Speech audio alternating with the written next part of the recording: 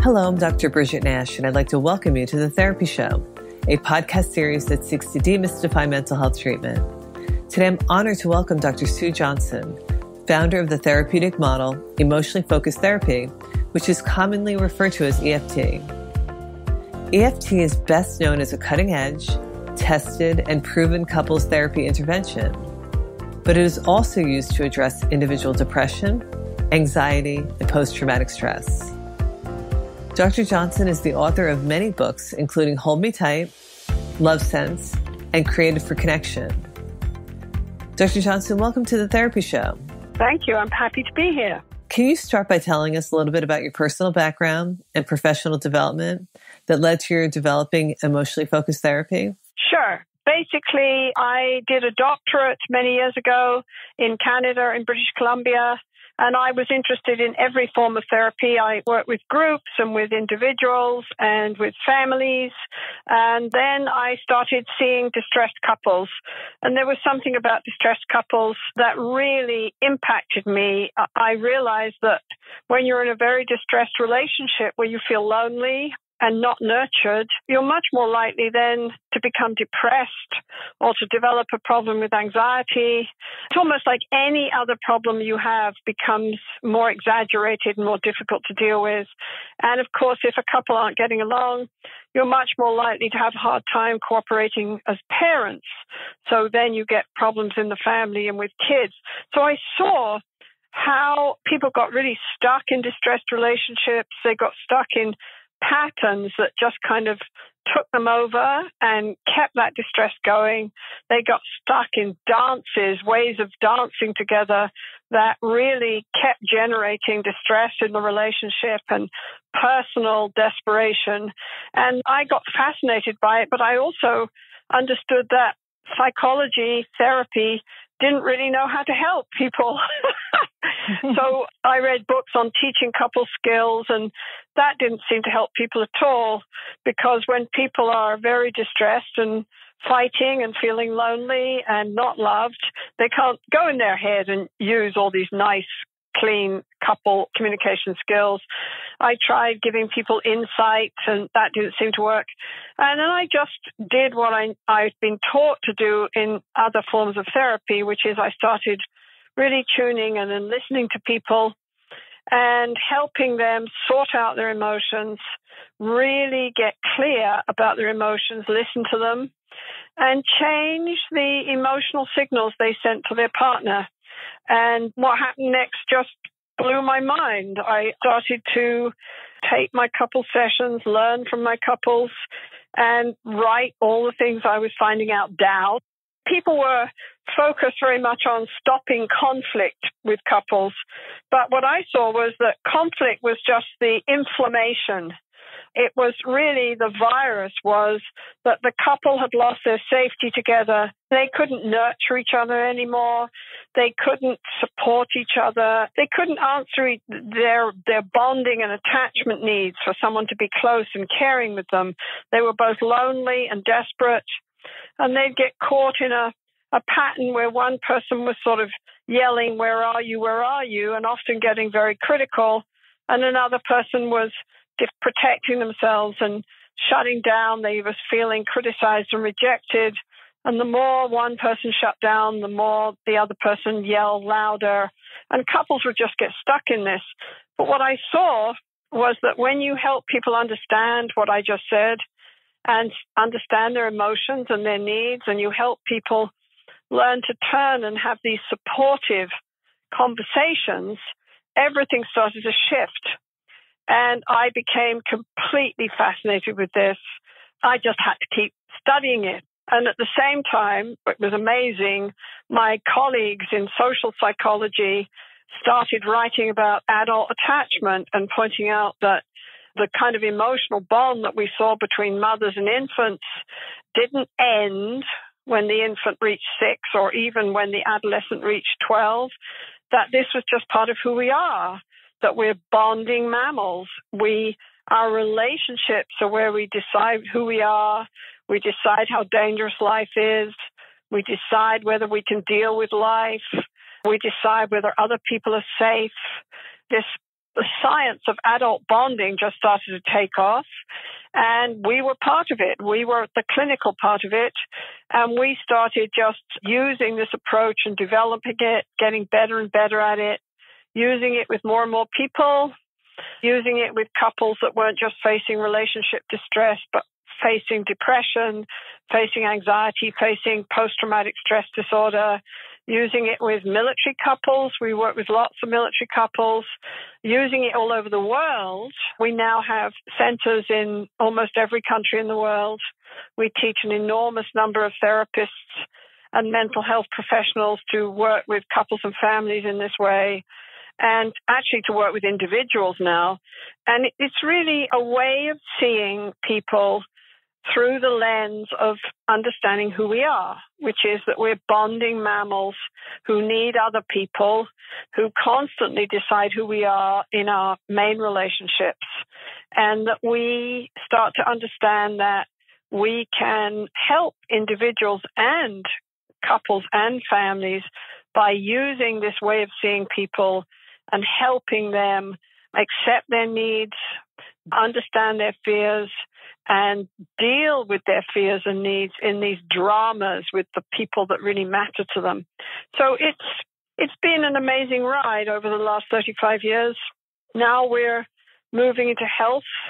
The last project we did, we got a huge research grant to look at helping couples where one person's had a heart attack. And we developed an educational program based on my best-selling book for the public, Hold Me Tight, 7 Conversations for a Lifetime of Love. That has given birth to about 5 educational programs. And we have just done one for cardiac couples. And the preliminary results suggest that one of the very best things you can do for someone who's just had a heart attack is give them this 16-hour, 8-week educational group with them and their partner to help their partner become a team around dealing with the heart attack, to help the partners talk about the fears that come up from the heart attack, to help them support each other. It's really interesting. People's health improves, their willingness to take their meds, to go to the gym improves, their blood pressure goes down because they feel safer with their partner feels less scared. Really, this is a therapy that recognizes how relational we are and helps people deal with their emotions differently, more adaptively in the context of our relationships. That's basically what it is, and it's grown amazingly over the last 35 years. It's changed the field of couple therapy for sure.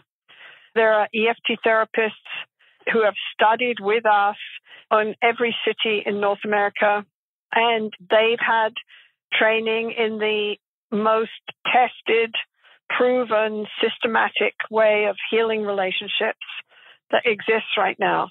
So we're very proud of how our work has grown.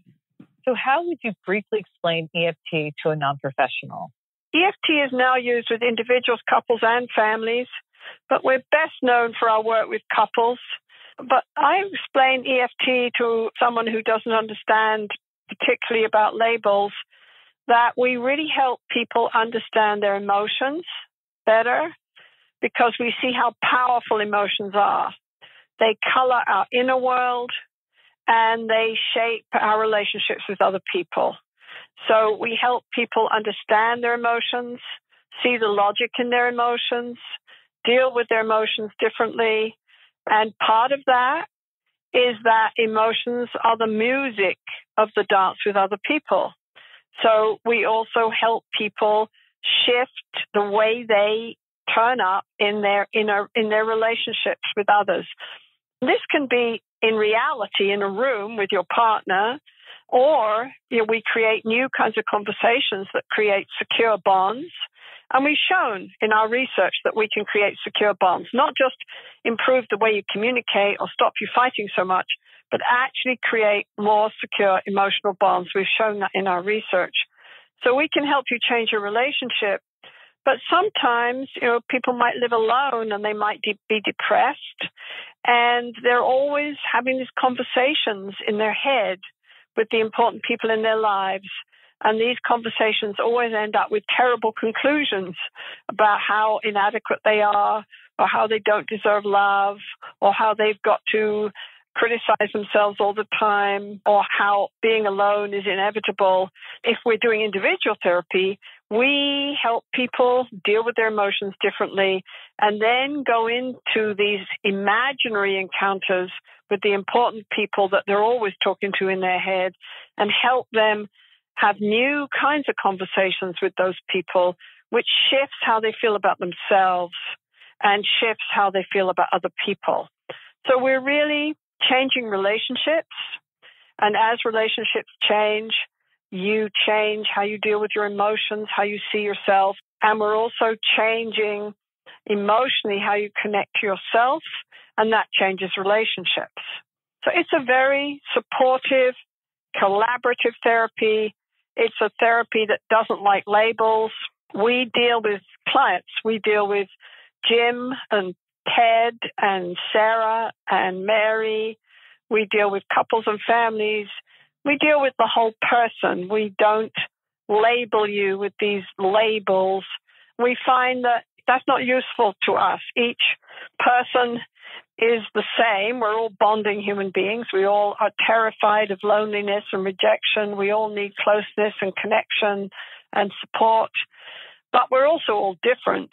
So it's a very humanistic, supportive, collaborative therapy where the therapist comes in and helps you sort out and find the logic in your emotional world, and then helps you shift how you relate to the most important people in your lives. When and how did you realize that EFT would be an effective form of therapeutic intervention? Well, I knew that something was happening in my office because it was really exciting, and I couldn't find it in any book. So I knew that there was something interesting happening here. And I still feel the same excitement when somebody just sent me a tape to look at from Turkey, and they're going to become a trainer in EFT. And I was looking at her tape, and I still feel the same excitement because she's just sitting there helping this couple repair their relationship, which has been distressed forever, helping them find new aspects of themselves, helping them talk to their partner in ways that they've never imagined being able to talk to anyone. So that persuades me always. When we teach professionals, we show what we do. We show tapes. There's lots of tapes of therapists doing EFT. We believe in being transparent. We show what we do. So I know that good things are happening when I do my own sessions or when I see these sessions.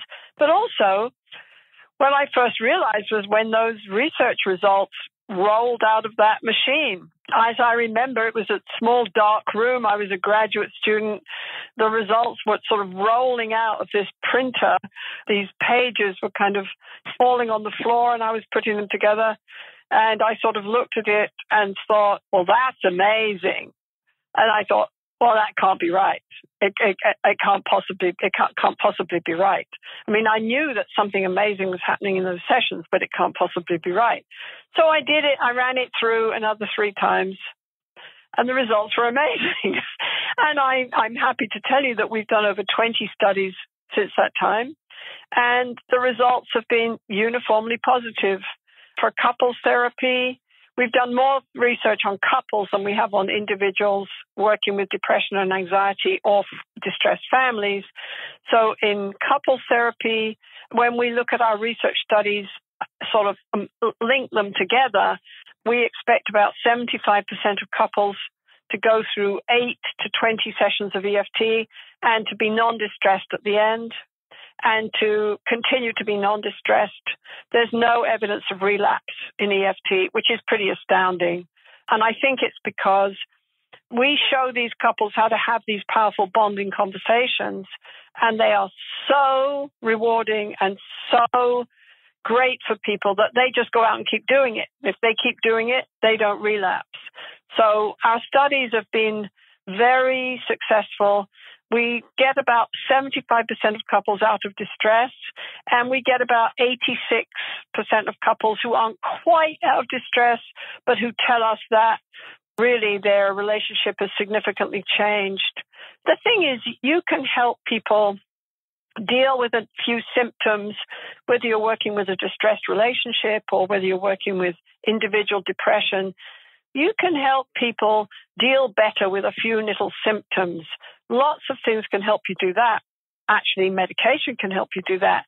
I think it's another thing to look for a therapist who's going to help you really grow as a person and help you not just deal with one little problem, but help you really look at your life and see where you want to be, what kind of relationship you want to have, how you want to feel about yourself, and know how to move there, know how to grow as a person.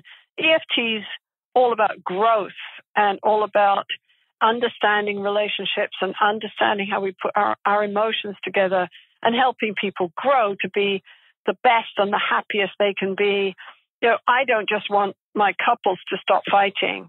I want my couples to be able to turn and confide their needs and fears, support each other, and create these amazing, secure attachments, which we know from research makes us resilient, makes us feel strong, makes us be able to deal with stress, impacts our physical health, makes us feel good, give us a good self-image, makes us feel safe with other people. We're pretty ambitious. We want to create lasting, significant change. So our research results persuade me, and our clinical work persuades me, and all these therapists all over the world learning our approach persuade me that we can do this. Here's another question I think you've already answered. So who is EFT most effective for, and why should people choose an EFT intervention? Well, one reason to choose EFT intervention, especially for couple problems, is it's got the best research by far of anyone in the field. It's the only approach to couples therapy that has proved again and again that it's effective. It's the only approach to couples therapy that has proved that it can create change without relapse. It's the only approach to couples therapy that has proved that it not only helps people fight less, cooperate more, but creates this emotional security that we're all longing for, creates this emotional bond. From that point of view, I think it's a pretty obvious choice if you're in a distressed relationship. We haven't done as much research on families. It's taken us a while we've done a lot, but there's a lot to do. So we've worked with families, and we need to do research on that. If I was looking for a family therapist, I think I would go to EFT, because I think we understand the emotional bonds in families, and we don't blame people for their problems. We don't tell people that their kids acting out because they're bad parents. And we understand what's going on in the family, and we know how to help people move into these secure bonding interactions. So I would do that. If I was an individual, I think I'd go to EFT, not because of the research, because we're still doing that. We're just really moving into doing research on individual therapy. I'd probably go to an EFT therapist because I'd feel safe there. I'd know that I wasn't going to be labeled or told that I didn't think logically, or that I had to cope with my emotions in this way that was in this manual. I think I'd go to feel heard and understood, and I'd want somebody who had a map to my deepest fears and deepest needs, which we do in EFT because we've spent 35 years listening to people's emotions. We know how they make sense.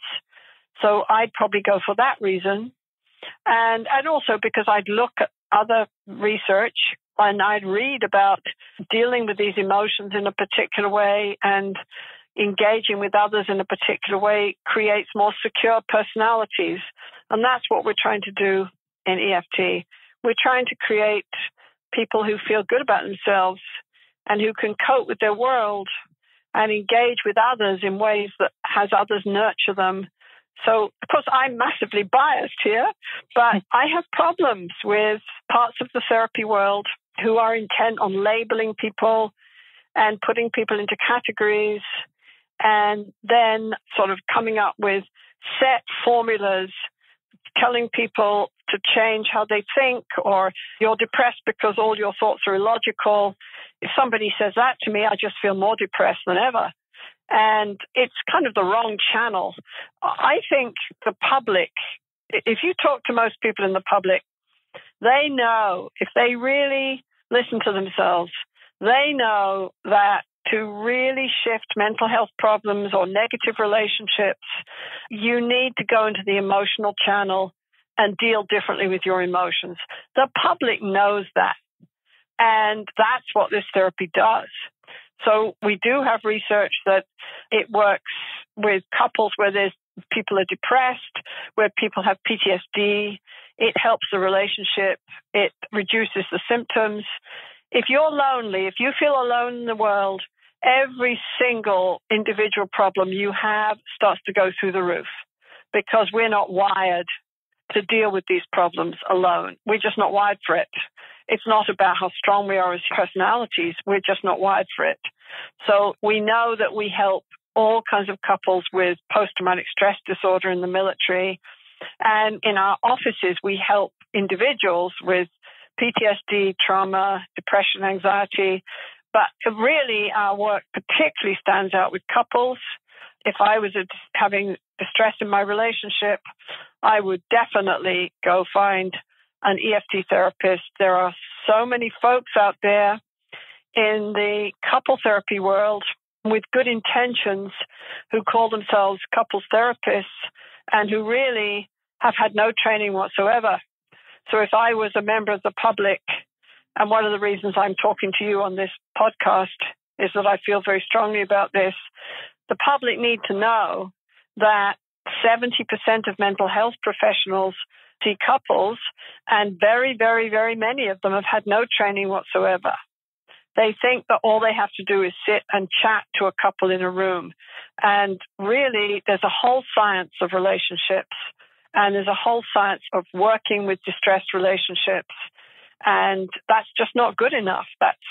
Therapists can hurt people. They can blame people for their relationship problems. They can label people. They can actually hurt people if they don't understand relationships.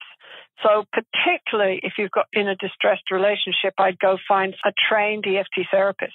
I also thought, while I was listening, that it would be great as a preventative measure as well. Like, I don't know if you're doing any studies on young kids and adolescents. Yeah, we have the Hold Me Tight book, my Hold Me Tight book, which is still best-selling after all these years.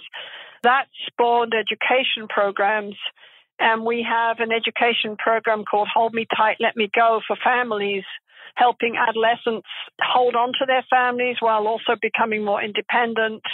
So we are looking at that. We're looking at how to educate families as well as look at how to educate the primary partners. But you're right. We need to educate the public in general about attachment and bonding. It's really educating them about their own emotions and their emotional needs. Attachment has changed the way we parent our kids in the last 40 years. We no longer drop our kids off at the hospital and pick them up a week later after they've been operated on. We tend to forget that that was the norm in the 1960s, which isn't that long ago. We don't do that because we understand it would traumatize the child. So this attachment science has already revolutionized parenting, and now it's time for it to revolutionize psychotherapy for adults and how adults learn about their relationship. We need to educate people about their love relationships because now there's a science of love. It's not true that love is a mystery. It's something that comes and hits you in the head, that you fall into it and you fall out. That's Hollywood and poetry through the ages. That's not true. There's a science of love, just like there's a science of dentistry, how to clean your teeth, how to stop your teeth from rotting. We depend on science so much in the rest of our lives. It's time to get that we can understand our relationships in the same way as we understand the physical world. It's empowering for people to get that, but we have to educate people. We do Hold Me Tight groups for couples, which are preventative They're all over the world in all the major cities. EFT therapists put on educational groups for couples called Hold Me Tight groups. There's even now a Hold Me Tight online course that people can do with their partner in their own home. You can go to holdmetightonline.com. So we're trying to tell couples it's preventative and it keeps your relationship going. You can fall in love again and again. There is no best before date with love. This is a mistake. We haven't known how to understand it. We haven't known how it works. So this is a big deal because we flourish and we're strongest and we're most mentally healthy and most able to cope when we're standing next to someone who we know has our back, who will support us. We flourish in good, close relationships. So yeah, our education programs are really geared to prevention. They're really geared to educating people about this new science of love. So what's the average length of treatment for somebody working with EFT? If you're in a distressed relationship, most people in North America, in Canada, people wait about 5 or 6 years often before they come in. In some parts of the world, it's much longer. So they've practiced being distressed for quite a while when they come in. And they're pretty stuck in their ways of dancing together. But EFT usually takes about, if you're in serious distress, it takes about 8 to 20 sessions with a therapist, although we've had people come to our Hold Me Tight education groups, which are usually done over a weekend, and tell us that they've improved, they've understood so much from those groups. But basically, if you're going to really work on your relationship, it takes from 8 to 20 sessions. Families, we usually only see about 10 times. Individuals, it really depends on what you're dealing with. I see individuals sometimes only about 5 times. I also see some individuals for about a year. It depends on what they're dealing with. Couples who are dealing with trauma, someone who's got serious PTSD, for example, and also a very distressed relationship, and the two, of course, feed each other. The more PTSD symptoms you have, usually the worse your relationship, the worse your PTSD symptoms get. So these people are caught in a trap. And those folks, it takes a bit longer because you're dealing with a lot of difficult emotions, a lot of fear about trusting other people, often a lot of shame about you. People feel that they should be able to cope with everything, right? So if they're traumatized, it must be their fault. So you're dealing with a lot, and that often takes longer. It's hard to guess, but where we used to work at the hospital and we'd see very serious folks with a lot of trauma history in their life, we would work with those couples about 30 times. But when you really think about that, 30 times to renew a relationship, make it into a strong bond that's going to support you in the rest of your life, 30 times, 30 hours, so that rather than going cutting yourself or drinking or destroying your relationships, you learn that you can wake up in the middle of the night and touch your partner on the shoulder and say, it's come for me again, all my nightmares have come for me. And that partner knows what's going on and understands enough to just turn and hold you so that your whole nervous system calms down and you wake up in the morning feeling good about your partner, good about how you coped, not so intimidated by the nightmares, and stronger as a person. If you can get that kind of change in 30 hours, that's pretty good. So what are the most common obstacles or missteps that prevent therapists and patients alike from seeing the full benefit of EFT? Some therapists want very simple formulas. They don't want to engage with people emotionally. They find that difficult. So they want to teach people in a set way how they should think, or to teach people coping strategies, which of course can be useful, right? If that's all you want, then that's useful. So therapists are like all other kinds of human beings. Sometimes they want to avoid emotions completely. So then they find learning EFT challenging. And learning EFT is like playing the piano. It's like learning anything worthwhile. You have to work at it a bit. So not all therapists will be attracted to EFT. I think psychotherapy in general has been quite phobic of strong emotion, actually. Our whole culture has taught us to distrust emotion, that emotions are illogical and dangerous. We don't see it that way at all.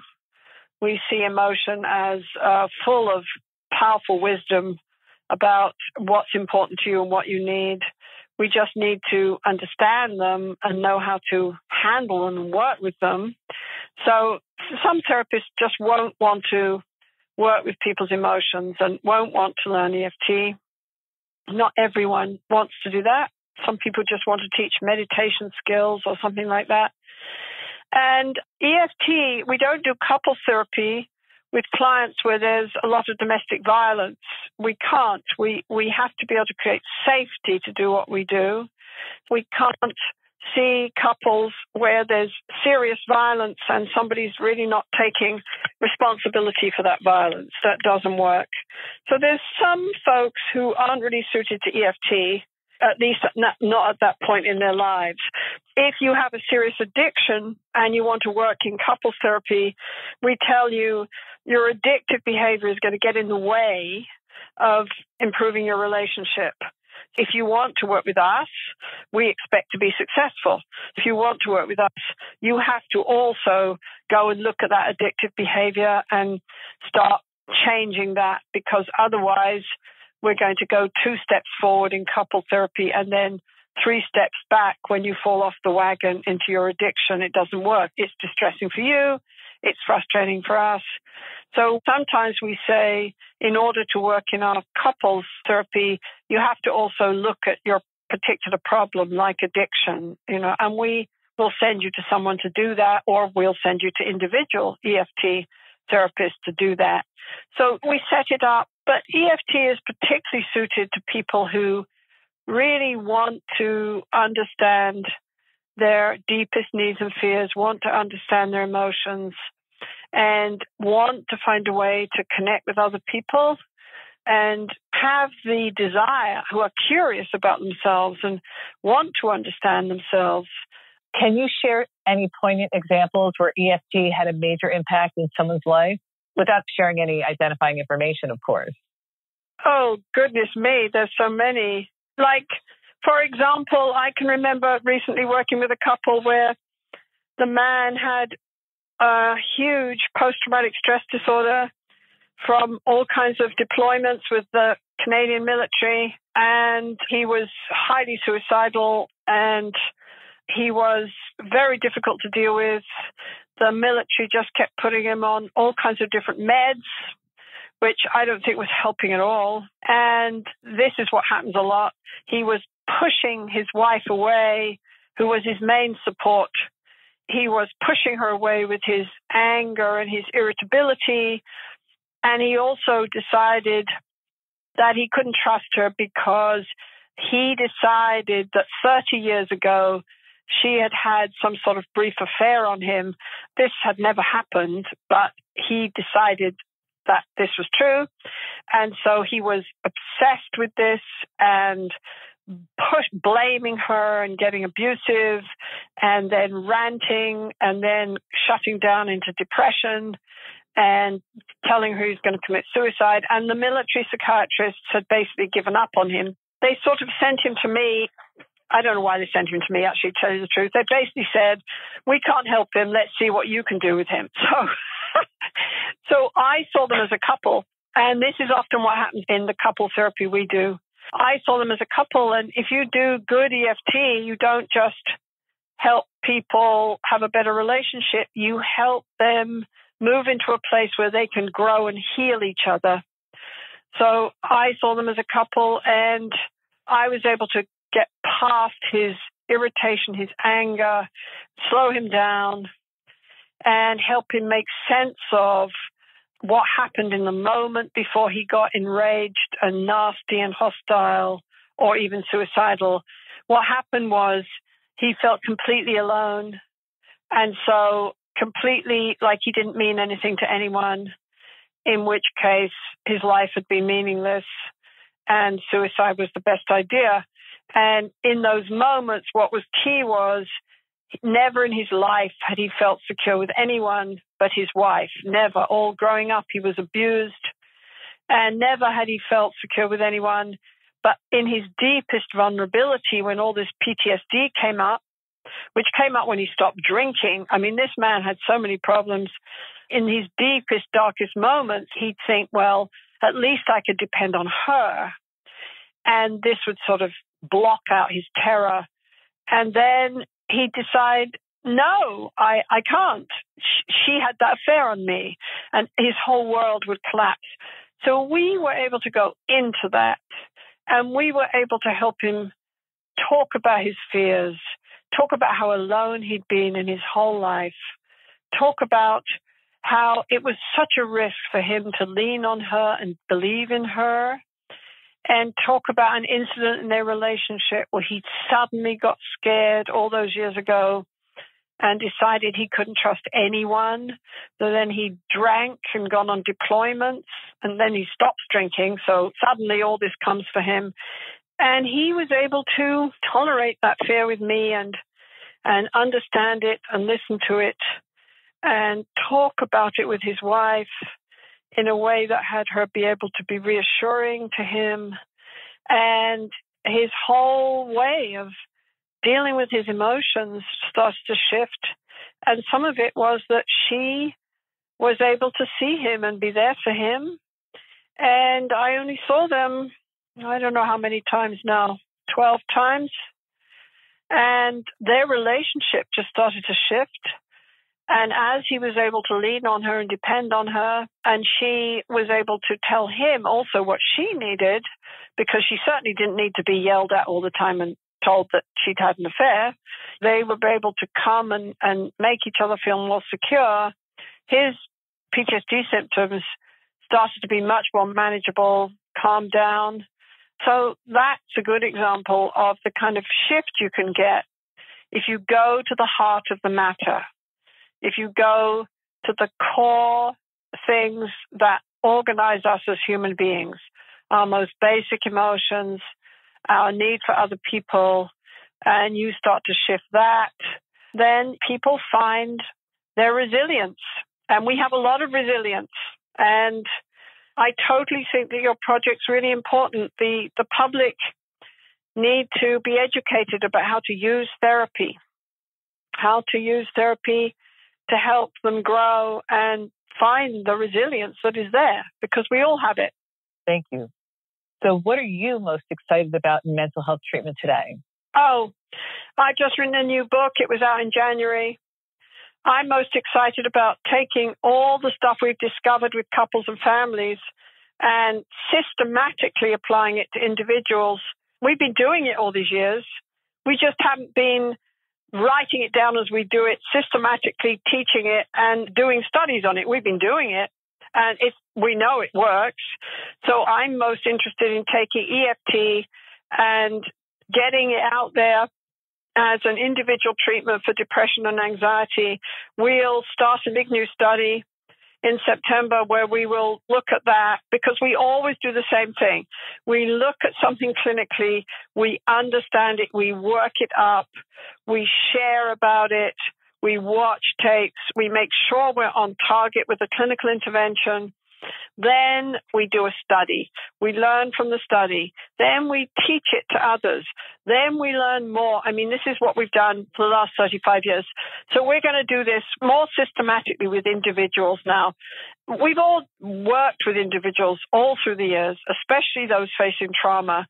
But now we're going to do it more systematically. And I think some of it is that I've become frustrated with going to conferences. And, I've just said, well, it's enough for me to do, for us to do, to work in the couple and family field. I'll leave individual therapy to others. But I've become so frustrated going to conferences and listening to people talk about the way they deal with individuals who've been traumatized. And to be honest, listening to them and thinking, that doesn't make any sense. We'd never do that. So, we sort of think, well, what the hell? Why aren't we standing up and saying what we do? So I'm most excited about, I'm changing my clinical practice. I've just moved from the East Coast to the West Coast, and I'm changing my clinical practice. I'm opening it up again in a few months. And for the first time in 35 years, I'm just going to see individuals. I'm most excited about us moving into the individual therapy world. I think we have a lot to offer. And I think the more humanistic therapies, the therapies that are much more collaborative and much more interested in growth, they haven't followed the research path. So in some ways, they've fallen off the wagon.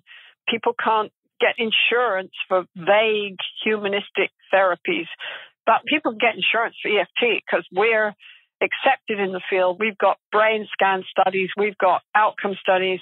So I want us to move into the individual psychotherapy world. Wow, that's amazing. So my next question is, if you had a magic wand and could improve one thing about mental health treatment, what would it be? I'd improve the training of mental health professionals. I'd improve their training. I'd try to stop this thing where many students are just taught one very narrow way of seeing people and treating people. The quality of mental health comes down to the way we train mental health professionals. We've spent the last 20 years educating health professionals, and we have 70 centers now in different countries. We have 75 trainers who go all over the world. Our latest thing is we've just gone into Iran, which people say, but you can't go into Iran. It's a different culture. It's different. Well, what are you talking about? They're just human beings. Human beings, we're the same family. Of course, we can go into Iran. If they want us, we'll go. So we teach people all over the world. And I think we have to train therapists to really understand what human beings are, not just this is the symptoms of depression and this is how you tell people coping techniques. We have to train people how to understand human beings. And that's key. And if we don't do that, people will turn to quick, easy fixes for very complex problems, which always ends up being bad news. It's happening already. People are turning to drugs and apps for quick, easy fixes rather than knowing how to go to a website like yours where somebody talks to them about what are you looking for and how do you find a therapist who can help you? How do you make an informed choice? And knowing how to go to someone who will help them grow. I think when we all lived in small villages, we would go to the big grandfather in the village, or we would go to our wise great-great-grandfather. You know, we don't live in those villages anymore. Or we'd even go to our priest, or we'd go to our medical doctor. That doesn't happen anymore. We live pretty isolated lives. Often we don't have that passed on wisdom. So some people would argue you can get it on the internet. You can get lots of things on the internet, but I'm not sure it's always wisdom.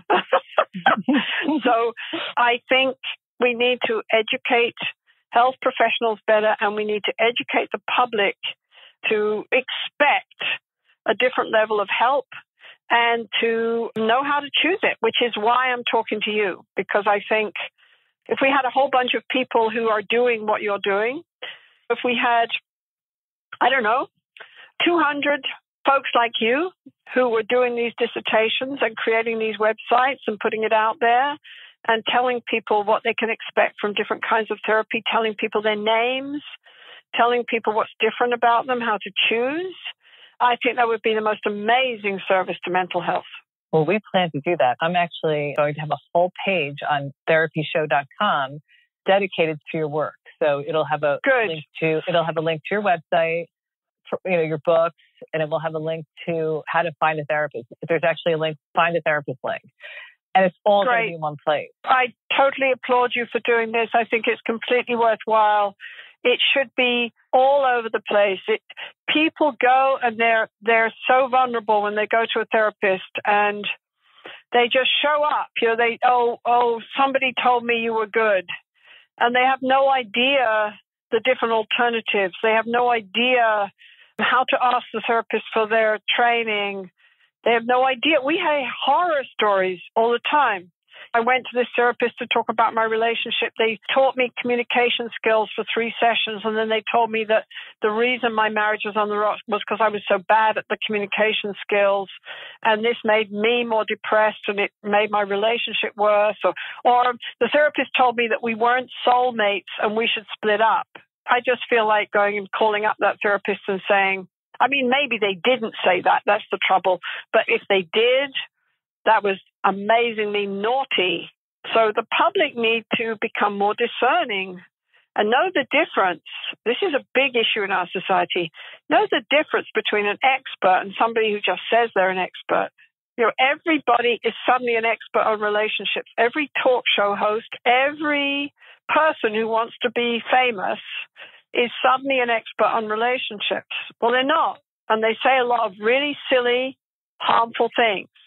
And the public believe them because they have no touchstone. They have no standard to know, except their own hearts, maybe, to say, that doesn't sound right. We have people out there now saying the best way to have a happy relationship is to make it a threesome and have an affair on the side. And what are you talking about? That's like the best way to decorate your house is to throw a bomb in it. Right. And then, I mean, that's the most, what are you talking about? Well, because, you know, that's sensationalist. And if I say that, it'll end up in the front of all the papers and then I'll get a lot of press.